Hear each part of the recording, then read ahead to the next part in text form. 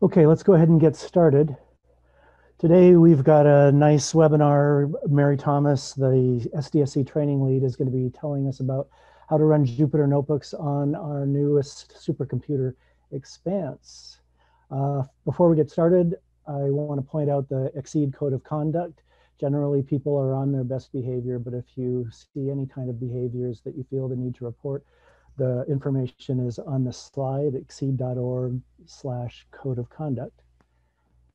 And we also want to emphasize the importance that we are being very sensitive to terminology in our training materials. So if you come across anything that you think is inappropriate, please let us know about that as well.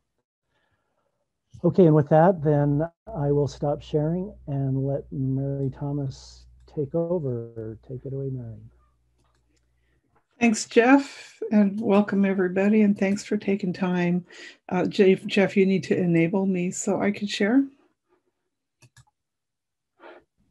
Sorry about that, my mistake. No problem.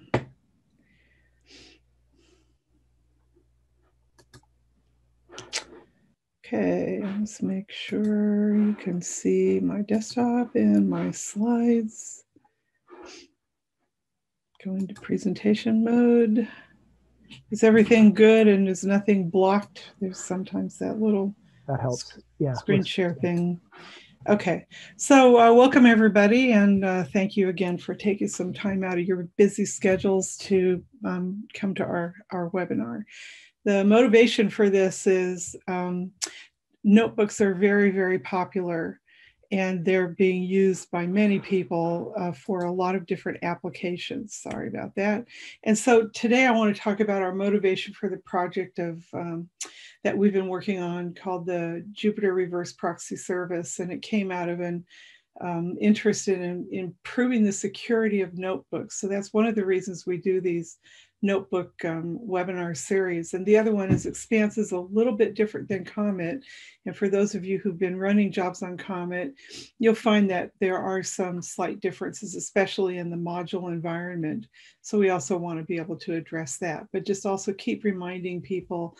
And I'll talk about, Jupyter Notebooks, a quick overview for those of you who've never seen them, then talk about our security concerns and what we're doing at SDSC to help contribute to solutions with the Jupyter community, and then the software requirements for running notebooks on Expanse, and then different methods for running notebooks. There are methods that range from completely insecure over HTTP to more secure. I'll talk about those and then describe the reverse proxy service and why we're recommending that people start using it. And hopefully I can do a live demo. We'll see, but I have pictures that will also serve as a reference. So some basic information. There's the Expanse user guide. Again, this is a new machine and there are some key differences. And if you haven't gotten onto the machine yet, go ahead and take a look at the user guide and look at the webinar that we did last month on Expanse 101. I'll show you those links and show you the site when we're done. And you need to have an account to get onto Expanse. You can apply for a trial account, which happens very quickly, relatively speaking. And then you can also get longer allocations like a startup, which can run from 1 to 3 years without going through a full review. It gives you a chance to port your code. The online repo for this webinar is, I'll show you that link. And then basic skills. There are some basic things that you need to know in order just to run code and interact on HPC environments. And so we've put together a few simple guides that get you started, and then you can go deeper if you want. If you want to know more about our training program, just go to the training website. We have a GitHub repository with lots of different repos that are generated from our webinars and other aspects of our training. And then Jeff takes these videos and converts them to an interactive video. And then we also include links to the repo, the PDF of the talk, some code if it's related to the webinar. So these take a few days though, but when you're done, you can navigate through the video and find parts in the transcript and parts in the talk that are correlated and dive in where you want. So to get the notebooks, and I'll show you an example, you can clone the repository and then start working with it. If you don't know git clone in our basic skills repo, it'll help you how to do a little bit. I want to start though with a big warning. Jupyter notebooks should not be run on the login nodes. Those jobs will be deleted. We are reducing the load on the login nodes because with 10 to 20,000 people running jobs, it gets very busy. So if they get found, they will be deleted. That's just a policy that we're starting to enforce more and more. So a quick overview of Expanse, and again, if you don't know about Expanse, it's an extension of Comet. So computing without boundaries is the goal, and we're also still dedicated to the long tail of science, meaning those jobs that don't require petascale resources, but there are more of us out there requiring modest scale resources now, terascale, or a little bit larger. And so thousands of nodes is the goal of our jobs, and that's how our schedulers are optimized. So if you get onto Expanse, that's what you can expect. If you have a much bigger application, then you need to go to some of the other resources on Exceed, and the consultants will help guide you there. There are, it has 13 of these scalable compute units. I'll describe those in a moment. 728 standard compute nodes, 52 GPU nodes with 208 GPUs, large memory nodes. It's a data-centric architecture, so we have high-speed internal networking and also Ceph object storage.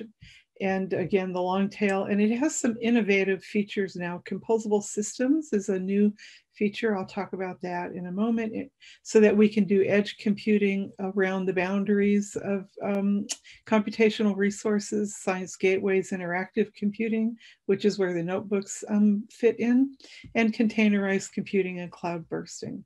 So some of these are new and novel in research activities, and they'll be available maybe, in the next year. So it's a heterogeneous architecture.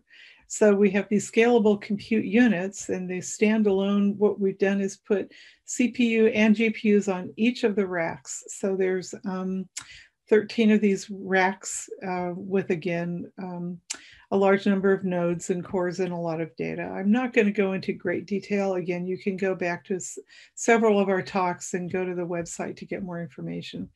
It's designed for the long tail, as I said. So that's why each rack contains CPU and GPU so that they're close to each other. And the modest scales of the jobs, but a lot of them is the goal for what we're supporting on Comet.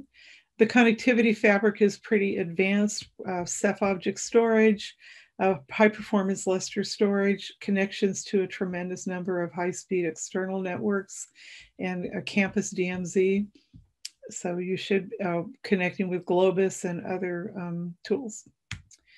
The processor architecture, this is a really key aspect of Expanse. Is the AMD EPYC processor is very powerful, but very complicated. It has these CCD devices. They're interconnected with their own network and local cache. And tuning to the EPYC architecture can take some thought. And we're planning an advanced user training for Expanse users in the spring. And the ECSS staff just got some training on EPYC. And once you get your code tuned, it's pretty fast. It's got some good performance numbers. Again, we are doing a lot. We have a forum for the AMD user forum that we kicked off to exchange information for getting your code up and running. Composable Systems is a research project led by Dr. Ilkay Atkas, and it's looking out at using a cluster manager with Kubernetes to launch systems dynamically, and they're composed of a lot of different resources that are out there, and you can launch to it. You'll be able to launch to it from Expanse. Ilkay will give a talk on this in the spring, and we're hoping to allocate resources to it in the summer. So you can't access this unless you get an allocation, but you can take a look at this, go to this talk in the spring. You can see it on our training schedule and learn about it and see if this might be something that you would want to use. People using composable systems will get ECSS support as well. Integration with public cloud. Trevor Cooper has been leading this effort to have the Slurm scheduler dynamically decide for you if you have allocations out on the cloud. Right now it's with Amazon Web Services. If the Slurm is too busy, then it will launch launch jobs for you out on the cloud. So we're pretty excited about this capability, which might be coming on board for general use in the fall. I'm not sure about the timeline yet. The status Expanse is in production now, effective 12/7. There's been an early user testing phase, and now anybody who has Comet allocations, you're welcome to start transferring your allocations over to Expanse. And there's some formula for converting your SUs over to the Expanse, and the Exceed team consultants can help you with that. A warning: when you get your account, you will not inherit any of your common environment. No directories, no code, no anything. You start with pretty much of an empty directory. So you'll want to learn about that. We have a transition workshop we hosted a few weeks ago, and we'll do this again in March. You can go online and look at the training material and get an idea of the things that we think are important, from the file system to the modules to the queuing system is Slurm. It's pretty similar to the way things worked on Expanse with a couple of differences, and the way our GPUs are configured. So go back to our webinar that we had last month on Expanse 101, and it highlights a few of the differences. So with that, we'll start talking about running notebooks. Many of you are familiar with notebooks. They're very popular. You can install them on your desktop using an application called Anaconda. There's labs, Jupyter Labs and Jupyter Notebooks. The Jupyter Lab is basically the next generation of notebooks, and it gives you a shell terminal and a lot of features and capabilities. Jupyter Notebooks are run in Python, and you can do quite a bit with them now. This is an example of what it might look like on your desktop. You launch it through a web browser. This is the innovative feature about Jupyter. It can do advanced computing to HPC systems, and you do it from your web browser on your laptop. So it's pretty powerful. With that said, there's some gotchas, and you have to be careful and write your code securely. So this is just an example for plotting code. The requirements, it's not so easy to run the notebooks on HPC systems like it is on your laptop, because you have to communicate over a remote connection. So it's important to have a customized virtual Python environment. Packages that you might need in particular versions of Python or your plotting library, it might be different than the system supported ones, and the latency in keeping that updated, it's just too great. So we strongly, strongly, strongly recommend that you set up your own local environment. I'll show you how to do that. We recommend that you use Miniconda. You can also use Singularity containers, and Marty Candas is in our support group. He creates a lot of containers, and they're out there for you to access, but if you know how to make containers, you're welcome to use them. You can install and run them locally though, so you're controlling your notebook environment. So Conda is a mini version of Anaconda. Here's the link to it. They have really good documentation on how to install. We have some notes in our user guide. It's created for the Python programs that run in Jupyter Notebooks, but as many of you might know, in Jupyter Notebooks, you can install different shell environments, and it can support Java, C, C++, Fortran, but mainly Python is what people use. They tend to use notebooks for like analyzing data or running machine learning programs, things like that. There's a good cheat sheet, and see our Notebooks 101 tutorial for more information on that. You can create a virtual environment with Conda. So let's say you have different applications, then you create a virtual environment for each of those apps, and it installs and keeps track of all the software that you need. I won't demo that today, but it's a pretty popular feature of Conda. A caveat about file systems, especially HPC. When you run things on your laptop, everything's right on that laptop. But when you're on an HPC system, the architecture is pretty complicated. You have login nodes, you have scheduling services, you have remote compute nodes, you have the GPU devices attached to the compute nodes. And so the program that you're writing has to be aware of where the data is that you need. You need to bring it in through a Globus IO capability. Do you have data on one node but not on another? So you even with Jupyter notebooks, you need to be aware of how to manage that. And so you have to be aware with Jupyter, where are you when you launch the notebook? We can talk a little bit about that, but just be aware you might launch your notebook excuse me, from your home directory, but you need to run it over on the work directory or /temp or the scratch, and the notebook won't be able to see it. So you might have to move everything and launch from the directory. That's not an Expanse feature. This is a notebook limitation. Just pointing that out. So an overview of notebooks. Let's see, notebooks this will be real quick. You can go to jupyter.org and they have tons of documents on them and tutorials and user guides. They're very popular. So most of you, if you're here, you've probably worked with them, but if not, we have some simple tutorials that will run for you when you do get them launched on Expanse. Why do we use them? Because they're so powerful and they simplify the developer environment, and they were created by scientists who do computational work and scientific work, and so it really meets the mentality of, I think, people who are doing scientific computing. And so you go in and it's like MATLAB or other like the RStudio. You're inside your code, and when you make changes, it happens real time. And I think of this as maybe the calculator of this century, but they're really popular, I think, because of their interactivity. So that makes us want to have them be running on HPC systems in an interactive way. So it's a community of open source developers that's just growing leaps and bounds. The goal is to build these open source tools and create a community that facilitates scientific research. On the previous slide, it showed a lot more Jupyter features and applications, and I'm not going to cover any of those. I'm just going to talk about notebooks today, but you can do an awful lot with Jupyter. They have binders and books and whatever. So it has over 100 programming languages and connects all kinds of tools. So the notebooks are web-based. This is a big feature. From your web browser, you can do this amazing interactive computing that 20 years ago wasn't even thought about, or where we'd hoped that we could get there in the early days. So it's all web-based form input. If you're a web developer, you understand the technology layer, but it isolates that from the users. You just go in and type 1 + 2 and it will give you 3. So it does support a collaborative community as well, and it does span a lot of disciplines. There's really no boundary for what the notebook can be used for. The boundaries would be, is your code requiring more memory or resources than you have on your laptop?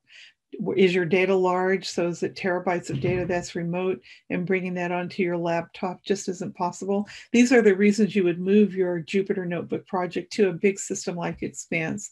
In the back end, we can give you those capabilities. And machine learning is a really a good example of an application area, a domain that's just growing. And the requirements for machine learning, the data sets are so large, people can't really run them easily on their laptops anymore. So we're looking at supporting those areas. So basic architecture, you have a web browser, you have a service running on a machine, and that's the Jupyter server, the notebook server, and there's some kernel running, and there has to be a file system and some authentication. Jupyter Lab is, like I said, the next generation, and it gives you a lot more features like a shell, and we support both. You can launch notebooks and lab. So this is on my laptop using the Anaconda Navigator. I can launch a single notebook, and you can see there's my list of files that are in my notebook directory. And then over here, the Jupyter Lab allows you to have notebooks and tabs, so it's a little more advanced. And often these are hosted through Jupyter Hub, which is a server that runs on a machine and like Apache web-based kind of server. And multiple people can log in, so you can then support a community. And I'll talk to you about the security issues that we've found we're not comfortable with on our machines, and so we're working on a deep dive into making a more secure version of Jupyter Hub. Okay, so the security warning: the Jupyter Notebook URL is essentially a password. I could put the quote by Scott Sakai on here, our security expert. When you log into a Jupyter Notebook on your web browser, that is giving access to your directory on the machine, like on Expanse or Comet or your laptop. And so it's a password, and anybody who can come to your laptop and start typing on that browser can wreak some havoc. So you need to protect this, and you need to treat it very carefully and don't share it. And also, when you shut down your notebook, make sure you've exited it completely. So there's different ways people run notebooks, and this sort of shows the scale from what we consider very insecure to more secure. And I would never say it was completely secure, because hackers are very smart. Anyway, by default, notebooks are run, this should say HTTP. They're run over HTTP, and that means that they're not secure. The communication between your laptop and the remote notebook server is not encrypted. It's open, vulnerable, it can be hacked. And this is the default mode of the Jupyter Notebook. So it's an insecure connection over HTTP. And by default, it would be running on the login node, which is against our policy. And this is the same for notebooks, Jupyter Lab, and Jupyter Hub.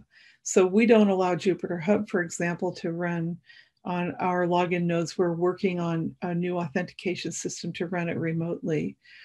A little more secure. Well, here's another problem: is it runs as root. A little more secure is if you SSH tunnel, and I'll describe that, over to the remote server, then you get some encryption and security capability. The disadvantage is SSH tunneling, you can't control the port number, and they tend to be unstable and shut down or lose connection. A little more secure is our reverse proxy service, which launches a connection for you over HTTPS, and we maintain it and keep it up and running for you. So again, here's a picture of a notebook. It's not secure. When you see that, you should be alarmed and realize that somebody could hack into your web browser, your cookies, and see your messaging that's going over the wire. So our policy is you cannot mount these directly to disk like Jupyter Hub portals. We don't allow that. They have to be remotely mounted, and then the communication has to occur between the portal and the service, because many use root in vulnerable ways. No applications are allowed to run on the login node as well. And then we recommend that you use secure connections wherever possible. So methods for running notebook, I briefly described a couple of them. The security concerns are we using HTTP or HTTPS? HTTPS is encrypted. Are you using SSH versus SSH tunneling? And then what's happening with your browser cookies? So the different scenarios that you can connect with are you connect over HTTP, you can use tunneling like I described, and reverse proxy server. And next year, we hope to have a script that runs on your notebook that launches a secure notebook for you without you having to log on. Right now, you do have to log on to Expanse to launch the notebook. Okay, so why is it by default insecure? You say, well, I logged on to Expanse and I'm using SSH and I launched my notebook. Why is that insecure? Well, what happens is on Expanse, no matter what node you're on, Jupyter will launch a server that opens up on a port. Typically 8888 is the default, but you could set a port. And you think, well, that's secure, but it's not, because then you put that URL gets generated and you type it into your web browser, but it's over HTTP. This connection is secure. That connection is not. It's vulnerable to being hacked. Now, if you want to go to supercomputing, launch a notebook over HTTP, in the old days when we were in person, people will be watching and monitoring through that and trying to hack your connection. So we've decided to try and come up with a solution for that. And that's where the reverse proxy service came up. The SSH tunneling is very secure, and I'll show you a diagram in a moment. But like I said, it does have different problems that are associated with it. It's a little complex. Once you learn it, it's not so bad, but it takes some learning. And like I said, it's not as stable as we'd like it. So why is it secure? You're on your laptop and you SSH over to Expanse, for example, to launch your notebook. And once you launch your notebook, a port gets opened up, and that same Jupyter notebook service is launched on HTTP. But what you do is you connect that port to a port on your laptop, and now all of that communication is done through an SSH connection. So it is listed as HTTP, but your connection is secure. And again, this is very secure. You're welcome to use it. It will be a lot more secure. And if you can keep track of the ports and keep things running, that will be quite acceptable. And you can be confident that once if you get the SSH tunneling up and running, you're secure. And that's great. But if you're teaching a class and you need your students to come on fast, or you want to launch a bunch of notebooks, well, that's going to have a scaling issue as well. So the local port forwarding, this is just an example of you have to set up a connection to define the ports, and then you can launch your notebook, and then it shows as not secure, but it's through that secure tunnel right through here. There's no communication anywhere else except through this secure connection. The reverse proxy service is a way to make this simpler for users. That was our goal. So reverse proxy takes some kind of request from a remote client, processes it, talks to the web server, gets some action done, the server returns information, and then the proxy returns the response back to the user. So it kind of gives you a firewall between the remote client and your service. So we came up with this idea for applying this to Jupyter notebooks. And basically what happens is you come in and log on to, in this example, it shows Comet, but it works on Comet, Expanse, TSCC, and Stratus, all of our HPC systems. So you log on, you run some code, you have to check out the repo, run some code to a start notebook, start Jupyter script, and the script does some communication for you. It communicates with the reverse proxy server here. It gets a token back and creates a URL for you, to use here, and submits a job to the batch scheduler to get an interactive node. On that interactive node, it launches the Jupyter notebook server or Jupyter Lab server. It's still HTTP inside the internal network of Comet, so it's behind the firewall. The server talks to the reverse proxy service, and that makes a connection between the HTTPS connection that you've got and the internal node that you've been assigned to run your notebook.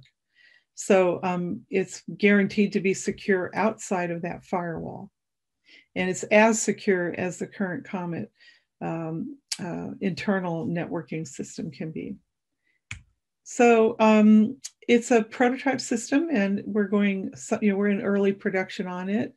And the notebooks are hosted internally, like I said, and it's available to you as an HTTPS connection. And that's all you have to do. And once you learn it, you can launch quite a few notebooks. We think it's very simple, so I'd appreciate feedback from anybody who does start trying to use it. To use it, you SSH onto the login node. I'll show you. You activate your Conda environment. You have to get that installed. And warning, it can take some time to install your Conda environment, as in several minutes, if not a half hour in some cases. So make sure you've got that Conda environment set up before you even try to run a notebook. So but then you have to activate it, and I'll talk about that in a moment. And so you want to clone the repo and get some notebooks and launch the notebook and try and run a notebook. And I'll show you examples of all of that. To activate your Conda environment, the installation recommends that you put these lines in your .bashrc script, and it can work. I took an example. I commented mine out. It takes a while to launch that Conda environment, especially through the login process. So it can to make your login processes take a long time. So we recommend that you just log in, and if and when you want to run Conda, just activate it from the command line. So for example, here I'm trying to find Conda or Jupyter, and it's not there. I activate my Conda by running a couple of commands, and I can find Jupyter. So the next thing you want to do once your Conda environment is activated is you need to clone the repository and get that downloaded and go into the directory. And you'll see a couple of scripts. The one you want to work with is start Jupyter. I highlighted, yeah, you want to run start Jupyter, and you can run a help command. Sorry, I'm making a note. And it tells you that the different arguments, there are defaults for partition, the top level directory you want to, where your notebook is residing.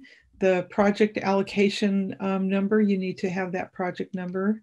This is new from other machines. The batch script that you want to use to submit.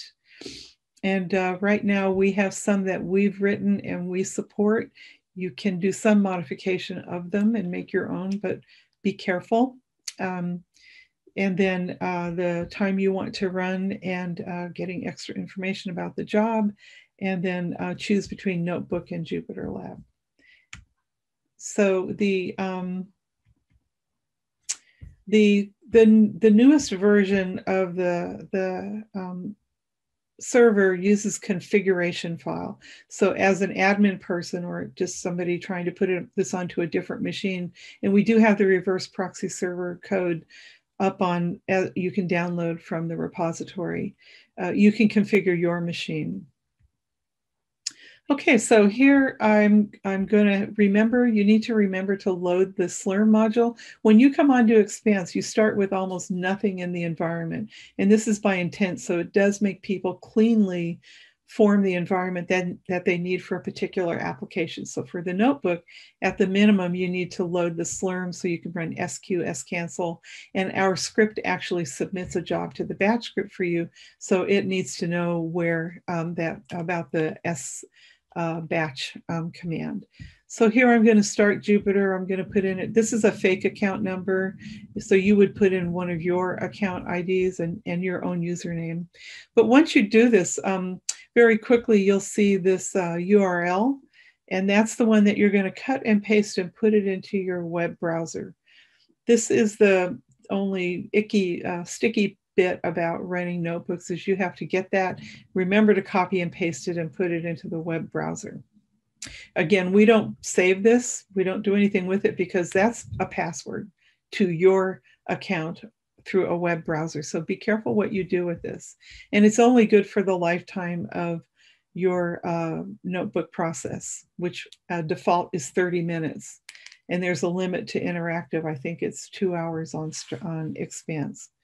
If you have any issues, contact the Expanse help desk so that you get a job ID. And so the first thing you want to do is look at the job ID. So you run the SQ command, looking for your username.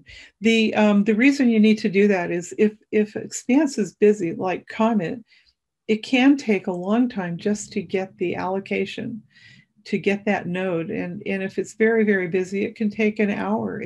We can't control that yet. We do have plans for a set of interactive queues to nodes to be available in the future, but right now you're just in the mix with all the other users running jobs and accessing the queue.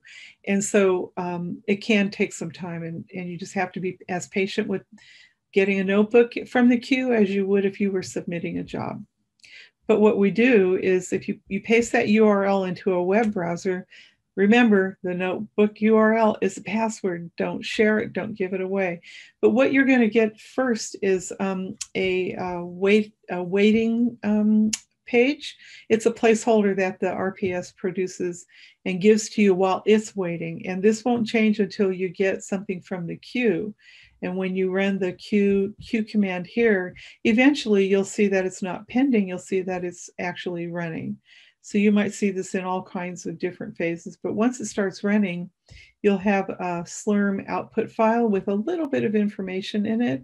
But that still doesn't mean your notebook is up and available. It won't be up and available until this screen changes to your notebook.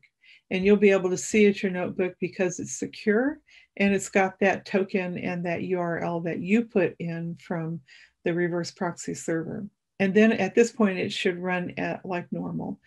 We're still accumulating information and data about how long this can take. But if you do get a notebook launched and you do see that your job is running and you find yourself waiting for 15 minutes or 20 or 30, please submit a note to the consulting team so we can start debugging why this might be, if there's some issue associated with our server. And information we would want is everything you see in this screen and the Slurm script, the job ID, like you could just attach this output file so you can help us debug it. When nobody's on, it happens very quickly. So at this point, I do have time for a live demo. So I'm going to end the show. You can ask questions if you want while I get this set up, but hopefully I am set up for this. Okay, let me get this out of the way. Okay, so can you guys see my screen? Yes. Okay, and so I try to make the font big enough. Can you guys read the font? Or should I just go a little bit bigger? Okay, so I always use aliases, so when I type Expanse, that logs me on. Okay. So I'm in my home directory, and what I'm going to do is make a test directory and go into test, and I'm going to clone the repository. Right, so you can see I've cloned it a lot. Just to show you back here, I have a web browser ready to show you different web browser locations. So this is our notebook examples. We have a lot of notebook examples that are tested, and to our knowledge, they've run on Expanse. They run on all the machines. There is Pandas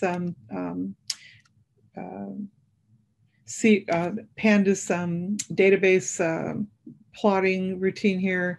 Boring Python is basic introduction to Python.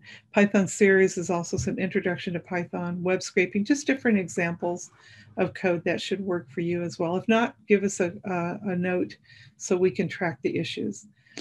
The repository, this is the reverse proxy server. So really you would just copy this and type git. Let's get this back up in here. Git clone the repository here. Trying to make this so we can all see it. So I'm cloning the repository, and while we're looking, here are there's the different notebooks that you're allowed to use, or that we support is the way to think of it. You can go into them and make a few changes, but one of the things you don't want to do is edit anything below this line. It might not work so well. Okay, and then for Notebooks 101, this is a link to the tutorial. And we do have a new user guide that we're launching where you can see the Comet 101, the Expanse 101 tutorial, and the notebooks you can navigate through and learn and see our hints on how to install. The Conda environment, there are lots of tutorials out there, but for our tutorials, they're customized to our machines, and they should, every command should work on your machines. These are just coming from a simple README, so you can cut and paste and make those commands work. All right, so now we've got our repository cloned. And so I'm going to go into this. This is the master. If you look at the config file, you can see we've got our different hosts. And again, this is written to scale out, and we're working on making it more user-friendly. But this is a new change. We've updated this from the one that we've had in recent. This is a recent update. And again, the idea is you could go to the repository here, and I'll show you there is the satellite here. That is the reverse proxy server posted and maintained by Scott Sakai. You're welcome to try and host one. I think it just needs Apache. And Scott will be welcoming input and feedback on that. But I'm talking to the one that we've mounted and installed on Expanse. And so the next thing is we want to try and run a notebook. So if I do start Jupyter and I do a help, then you get your feedback. There is a default mode, but it's going to be unhappy because I didn't give it my account number. So I'm in use 300, so I'll use that project ID. And I forgot to do something. I forgot to activate my Conda environment. So let me see, I have to remember all the little commands. So I'll go back to my home directory, and where is my Conda activate text, my little reminder file. So I'm going to run these two little commands.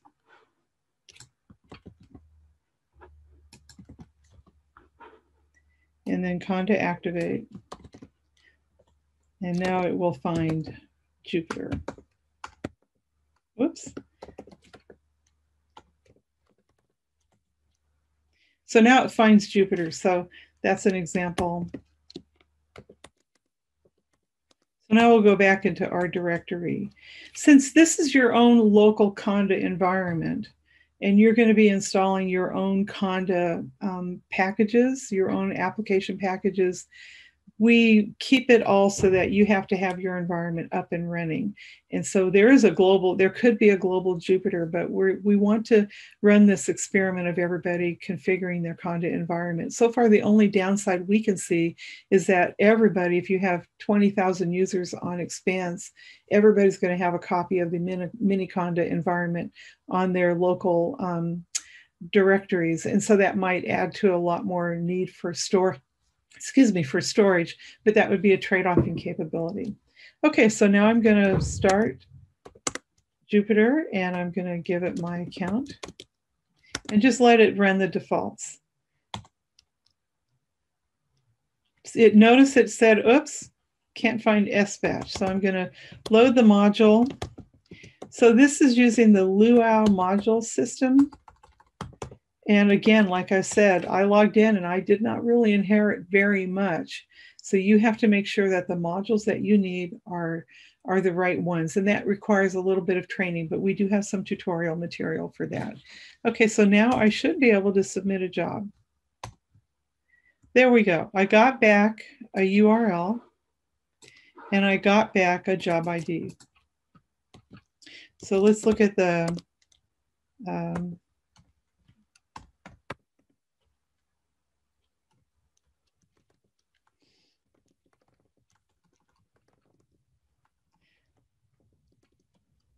so I have a job, it's pending, but while it's pending, I don't have an output file, but I can go to my browser and type in, oh, that's not what I wanted. I wanted to type in this.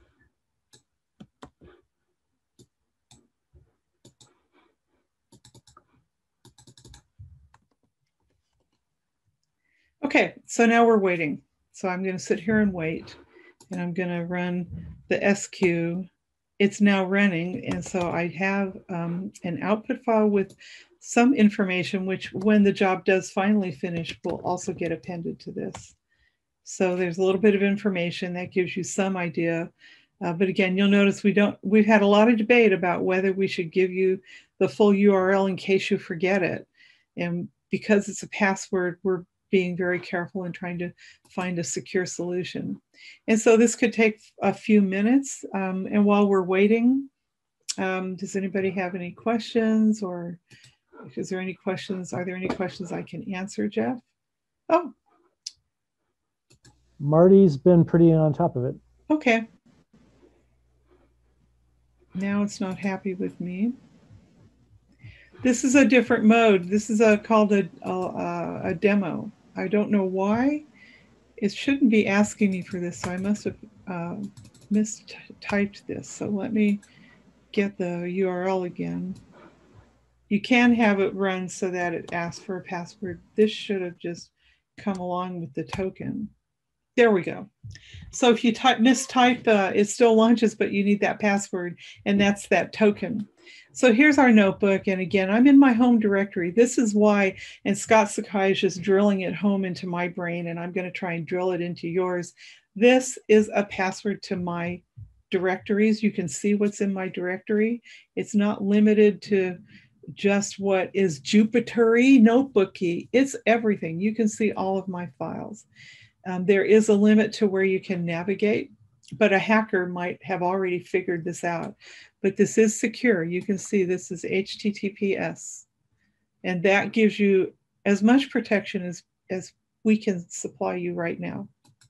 So I have checked out and cloned the notebook example repository. Sorry, I went through that too quickly. Again, the only one I would, maybe I haven't tested in a while, is the CUDA. And that's what you have to run things a little bit differently. So everything else should be working fine. Some of these are applications created by my summer students, the research for experiences for high school students. So you can go, but Hello World should always work, right? And so we'll just see, we've launched it, and here's a Jupyter notebook. So I can run all the little kernels. There we go, and it worked. And again, you could add 1 plus 2 and run that, and we should get 3. This is why Jupyter notebooks are so popular. I'm making changes in my code, it's being saved, it's compiling on the fly, and it's on a supercomputer, so I can access remotely my petabytes of data that might be out there. And it's very popular for machine learning. We have 2 or 3 webinars and seminars that we give every year as part of our institute, and I'll have somebody do a machine learning webinar in the spring. And so you get on the GPU and run your machine learning code on our large number of V100s. So that sort of concludes my live demo and my presentation. And there's time for any more questions if you guys might have them. With that, I can stop sharing.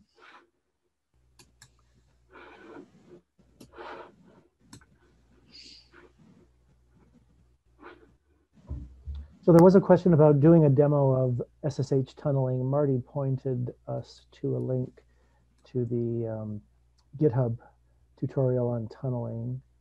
I don't know if there's anything else that we would want to cover on that. I'm not going to do a demo. No. I'm not set up for that. But I will add that link.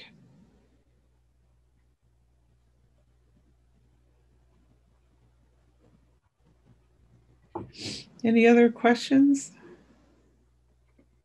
I think that's it.